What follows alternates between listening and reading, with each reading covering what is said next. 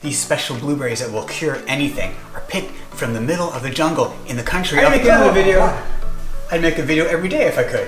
Why would you want to do that? If I could do this full time, I'd quit my job so fast. Really? Pretty simple. I love making these videos. When I create a video and hit that publish button, the sense of fulfillment I get is anything beyond I get from my day job. And I get paid for my day job. I don't get paid at all for these videos yet. You have such a good job though. If I can make my full-time job doing something I love and replace the job I have, it's a dream that's actually possible. You don't like your full-time job? No. We'll leave it at that. Okay. So this is the Canon AE1. Came out in 1980. I still think you should quit. That's just silly. Creating videos is like creating an autobiography of everything I'm doing in my life. Partly. It's also making great memories. It's lots of fun. I'm doing a lot of different interesting things I would have never done. Why wouldn't I? What if one day I'm able to make a living at this? If I quit, I wouldn't be able to find out if it is possible. Maybe it's not, but I got time. You already have a great job. And what if it does work out? I can get rid of that job that I'm just trading my time for money. And then I can do all kinds of different things. There's a very big selfish reason why I want to do YouTube. I love to make money doing it.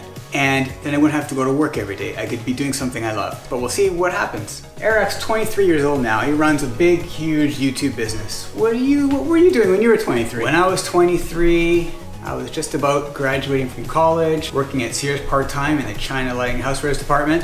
That was pretty exciting. And I was just about to get my first full-time job. They call it a real job back then. I think making 12 bucks an hour. It's at Northern Telecom. Remember them?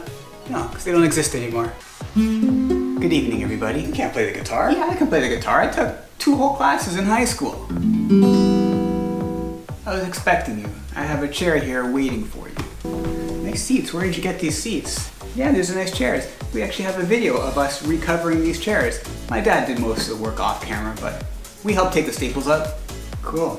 So music video, blueberries, cameras. Your videos are all over the place. Yeah, my videos are still all over the place. I still don't know which direction exactly I want to go in. But one day I'll find my direction soon.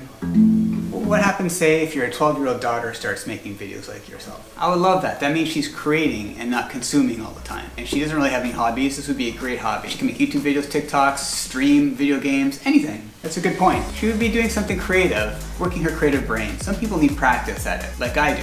And she would be getting better at it. Also a good point. It would be great practice just speaking. Speaking into a camera isn't as easy as some people think. Yes, you're right. If she makes a 5-minute video just once a month for a few years, her public speaking would increase like tenfold. She'd also be learning to use different technologies, like cameras, computers, different applications, and it's good practice for anything in the future. Then if she can figure out how to make money at it, that's even better. If either of your daughters were sitting here, what would you tell her if they wanted to be a creator? I'd tell her to do it. Get off the couch, get your camera out, and film. But I also tell them, do something that you love doing. Do it because you want to do it, not because you want to get rich and famous or because other people are doing it. Just do what you want to do. You don't want to waste your life away doing something that you're not happy with. Great advice. All right, that's it. Keep watching. Learning to use different technology. I think change. Son of a...